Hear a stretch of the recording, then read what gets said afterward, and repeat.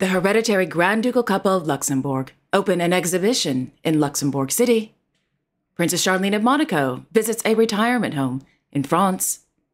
Queen Margrethe II of Denmark attends a dress rehearsal for an upcoming ballet performance in Copenhagen. And the Swedish royal court makes an announcement regarding the Crown Princess couple of Sweden. All this and much more coming up next on your Royal Daily News. Good afternoon, everyone. I hope you're doing well. My name is Alexandra, and welcome to your Royal Daily News for Friday, November 24th, 2023. In Stockholm, the Swedish royal court announced that their Royal Highnesses, Crown Princess Victoria and Prince Daniel of Sweden, will attend the Royal Variety performance at the Royal Albert Hall on Thursday, November 30th, along with their Royal Highnesses, the Prince and Princess of Wales. The Crown Princess couple of Sweden, accompanied by the Swedish Minister for Defense, Mr. Paul Jonsson, and the Swedish Minister for Infrastructure and Housing, Mr. Andreas Carlsson, will begin their three-day official visit to the United Kingdom on Wednesday, November 29th. The purpose of the visit is to strengthen relations between the Kingdom of Sweden and the United Kingdom.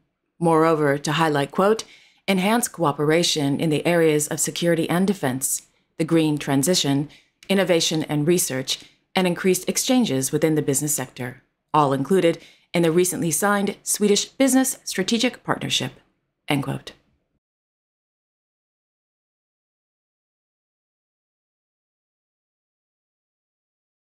In Oslo, the Norwegian royal court announced the birthday plans for His Highness Prince Sverre Magnus of Norway. The prince, who is a son of their Royal Highnesses, Crown Prince Haakon and Crown Princess Mette-Marit of Norway, will turn 18 years old on December 3rd, 2023. Their Majesties, King Harald V and Queen Sonja of Norway, will host an official luncheon at the Royal Palace on Friday, December 1st, 2023.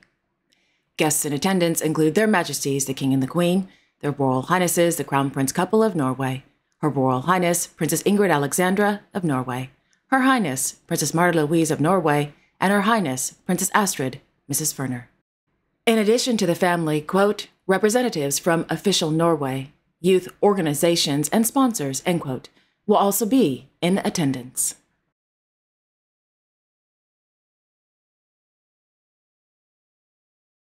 On Thursday, His Royal Highness, Crown Prince Haakon of Norway, held an audience with the Vice President of the Socialist Republic of Vietnam, Vo Thị Xuân, at the Royal Palace.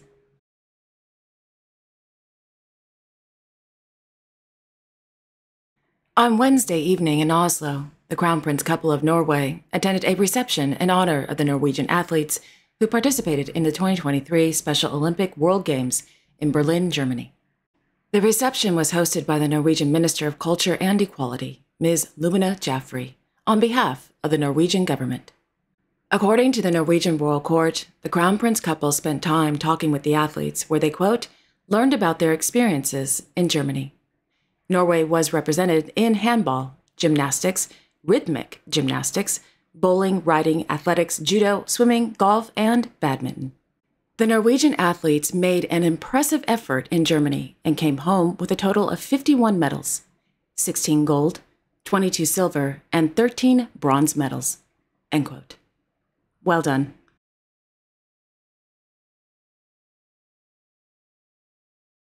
On Wednesday, Her Highness, Princess Martha Louise of Norway, along with their Hest business partner and creative designer, received the 2023 Elle Business of the Year Award during the Elle Gala Award ceremony in Oslo.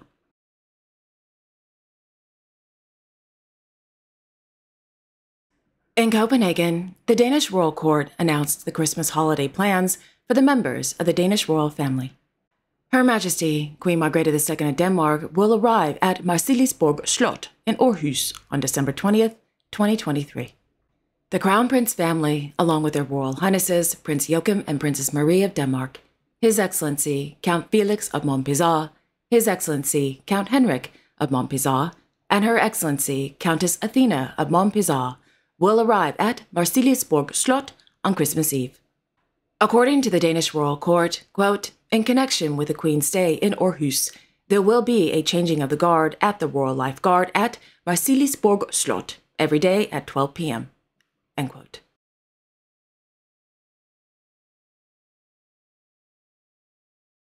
This morning, His Royal Highness Crown Prince Frederik of Denmark made a surprise visit to the Danish women's handball team training session in Brøndby. The team is preparing for the upcoming 2023 Handball World Championships, which will begin on Wednesday, November 29th, in Herning.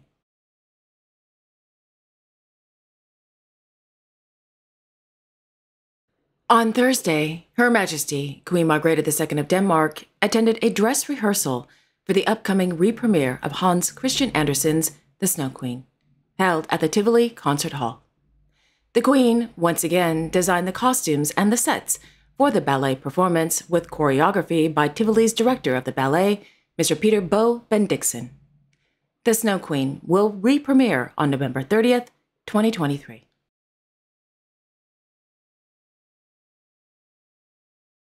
On Wednesday, in Copenhagen, Their Royal Highnesses Crown Prince Frederik and Crown Princess Mary of Denmark held a meeting with the Ambassador for Climate Change of Denmark, Mr. Thomas Anker Christensen, at Frederik VIII Slot at Amalienborg.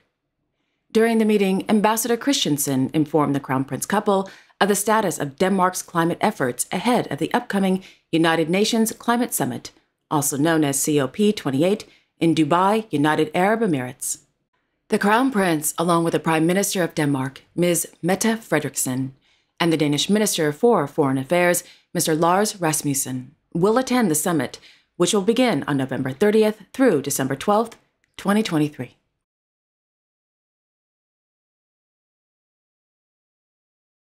On Thursday, Her Serene Highness, Princess Charlene of Monaco, along with representatives from the Chaîne de Coeur de Monaco Association, visited the residence Cap Fleury in France.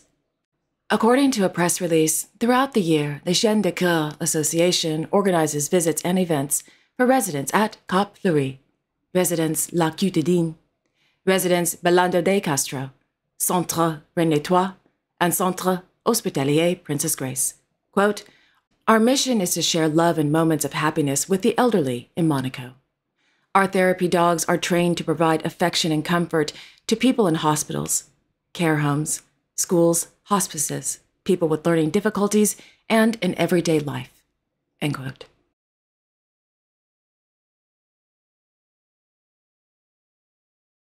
Meanwhile, on the island of Corsica, His Serene Highness Prince Albert II of Monaco and Her Serene Highness Princess Stephanie of Monaco presided over the inauguration of the exhibition entitled René-Trois de Monaco, sur le pas des Saint-Devote, held at the Musée Mariana Prince René-Trois de Monaco. The exhibition, held on the occasion of the year-long centenary celebrations of the birth of Prince René III, showcases the deep historical ties between the Principality of Monaco and the island of Corsica.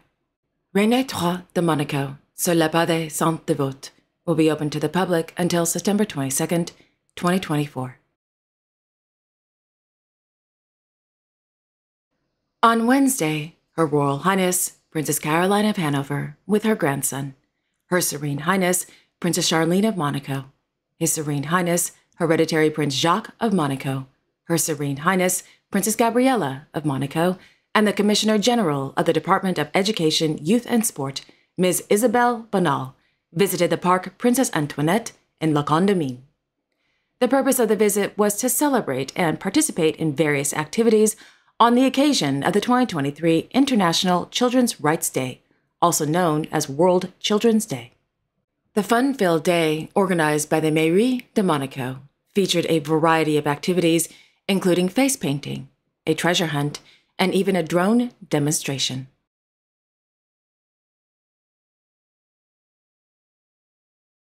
Back in Monacoville, His Serene Highness Prince Albert II of Monaco presided over the 2023 Grande Médaille Albert I Award ceremony held at the Musée Oceanographique de Monaco. The annual awards, organized by l'Institut Oceanographique de Monaco, honors individuals from the, quote, world of the sea for their scientific discoveries and their commitment. The winners, both French and foreign, are now distinguished in 2 categories. The science section highlights a highly qualified researcher in the field of oceanography for a lifetime achievement, specific work, or outstanding discovery. Created in 2014, the mediation section values the actions carried out by women and men in public life. 75 laureates have already received the Grand Médaille Albert I, including Jacques-Yves Cousteau in 1981 and Leonardo DiCaprio in 2015.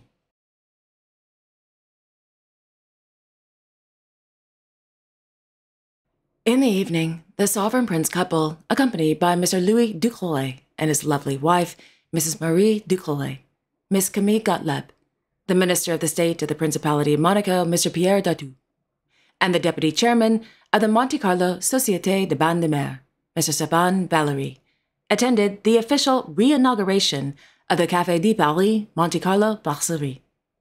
According to a press release, the new Café de Paris Monte Carlo is finally being revealed on the Place du Casino after undergoing an extensive 19-month metamorphosis at a cost of 70 million euros. This is the sixth time the legendary brasserie, originally known as Le Café d'Yvon, has undergone renovations since the establishment first opened its doors in 1868.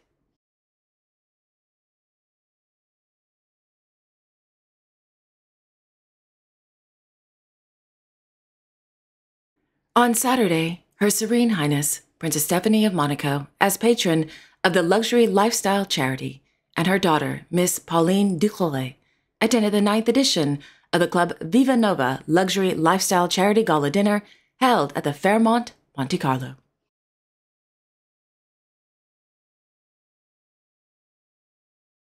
This morning, His Majesty, King Felipe VI of Spain, presided over the inauguration of the exhibition entitled Jorge Juan, El legado de un marino científico, held at the Museo Naval de Madrid. Organized by the Museo Naval, the exhibition is, quote, dedicated to covering the main milestones in the life of the sailor and his outstanding contributions to the history of science in the 18th century.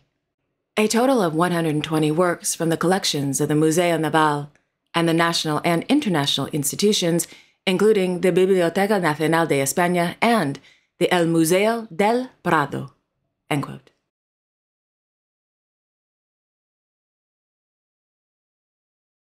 Meanwhile, Her Majesty, Queen Letizia of Spain, as honorary president, presided over the closing of the 26th edition of the Seminario Internacional de Lengua y Periodismo, held at the Monasterio de Yuso.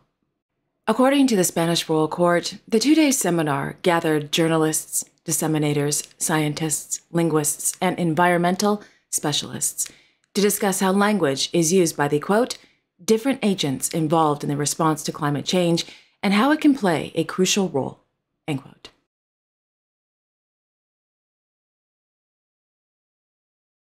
On Thursday, Their Majesties, King Felipe VI and Queen Letizia of Spain, presided over a meeting with the Delegate Commission of the Fundación Princesa de Girona at Palacio de la Zarzuela.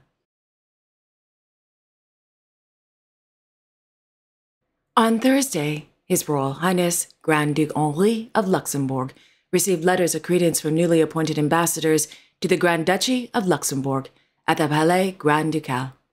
The newly appointed ambassadors are from the Republic of Costa Rica, the People's Democratic Republic of Algeria, the Republic of Tunisia, and the Republic of Chad.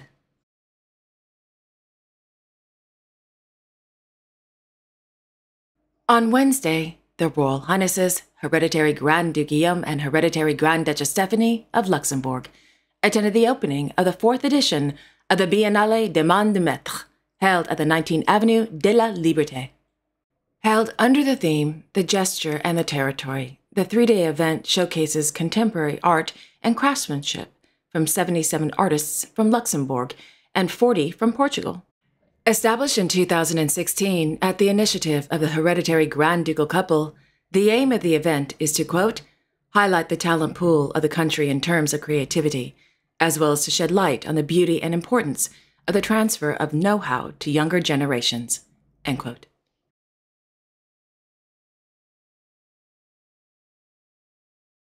On Thursday, His Majesty King Philippe of the Belgians met with students from 2 primary schools who were learning about the diverse flora and fauna in the gardens at Château de Laeken.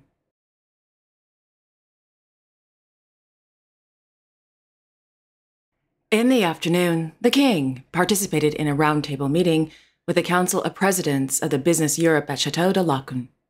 During the meeting, discussions focused on the, quote, European companies' economic perspectives, opportunities and challenges in the current climate, and the geopolitical situation, end quote.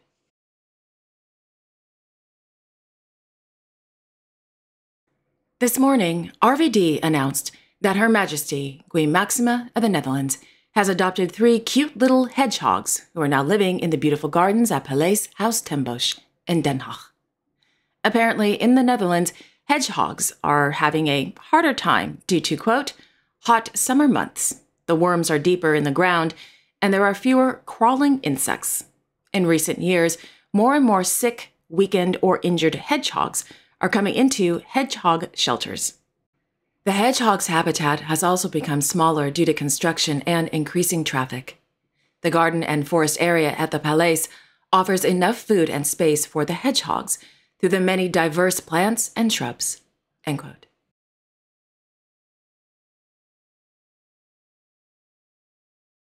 Meanwhile, Their Majesties, King Willem-Alexander and Queen Maxima of the Netherlands, hosted a reception for Dutch members of the European Parliament at the Paleis Huis ten Bosch in Den Haag.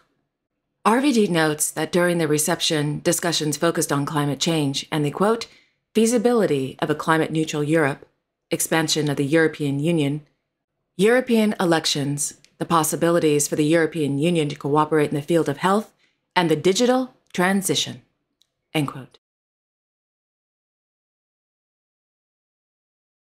In Bangkok, Their Majesties, King Rama X and Queen Sothera of Thailand, presided over the presentation of swords and diplomas to graduates of 4 military academies, including the Royal Thai Naval Academy and the Royal Thai Air Force Academy, during a ceremony at Dusit Palace.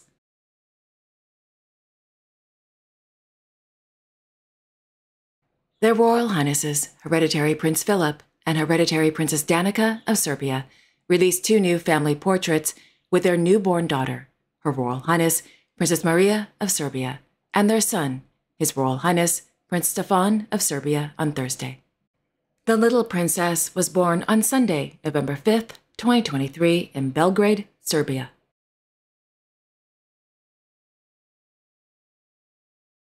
In Windsor, His Royal Highness Crown Prince Saeed Yazan bin Haytham Al Saeed of Oman held a meeting with His Royal Highness the Prince of Wales at Windsor Castle.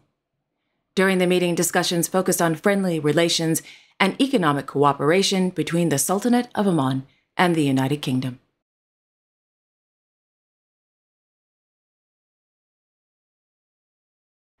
Meanwhile, Her Royal Highness the Princess of Wales visited Sebi's Corner in Barnet. Established in 2021, Sebi's Corner, quote, provides items to families in need across Barnet, Hertfordshire, and London, end quote.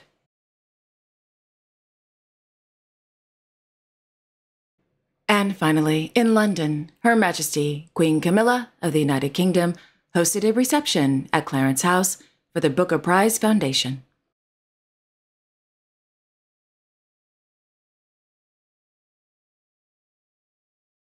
And there you have it. Thank you all so much for joining me this afternoon. I will be back tomorrow on Saturday, November 25th, with all the latest royal news. Until then, I wish you all a wonderful Friday afternoon and a great weekend.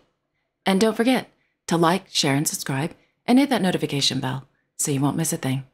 Okay, again, have a wonderful Friday afternoon, everyone, and I will see you all tomorrow. Take care.